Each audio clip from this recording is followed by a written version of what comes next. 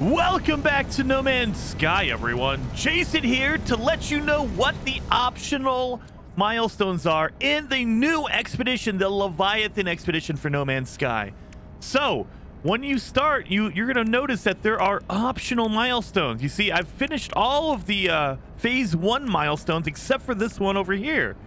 And I'm like, what? I can't finish this one. So if you select it out of your menu, go to your pause menu, go to your expedition tab and select your optional milestone.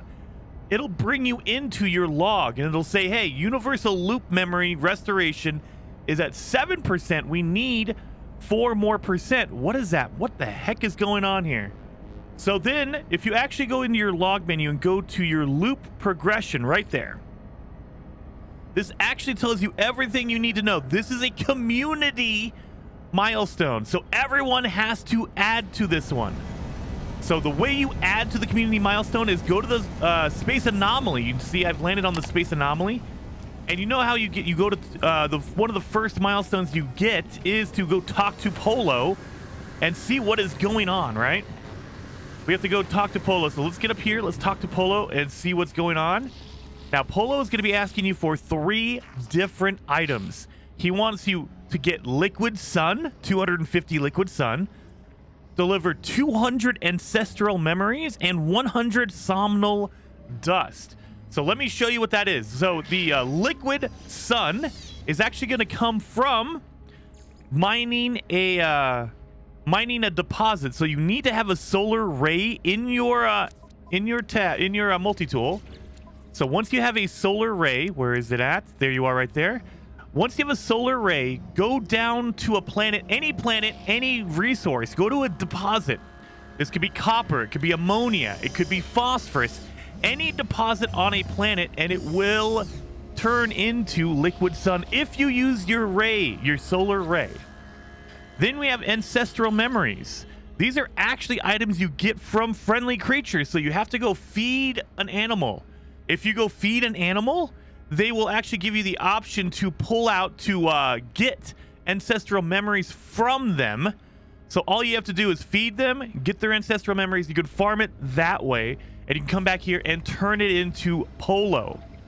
The last one on the list is the somnal dust. This is actually a random drop when you're inside a derelict freighter.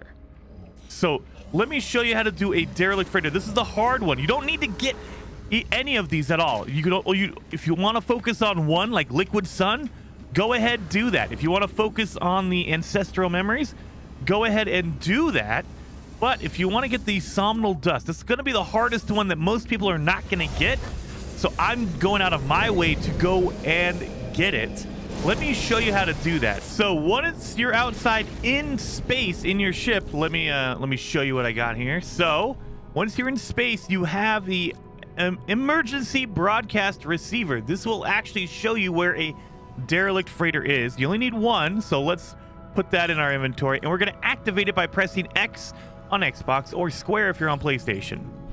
And now that it's tuned, we need to pulse drive and see if we can run into a derelict freighter. Here we go, and there it is. Boom, you only need to pulse drive for a little while. Now we're going to land on it, and we're going to go through a derelict freighter. And as you're going through a derelict freighter, one of the random drops you get is going to be the somnal dust. So let's make sure we have that one lost right here. So lost in space, land on a derelict freighter. It will give you step-by-step instructions. So again, if you want to figure out how to get any of these cool things, the loop research, that way we can add to the optional expedition milestone, just select it. Like if you have the, if you want to go get liquid sun, select that one and it'll tell you, hey, gather liquid sun, bottom right-hand side of your screen. The solar ray will convert resource deposits into liquid sun. Press Y to equip the solar ray. There you go. So we can do all of that.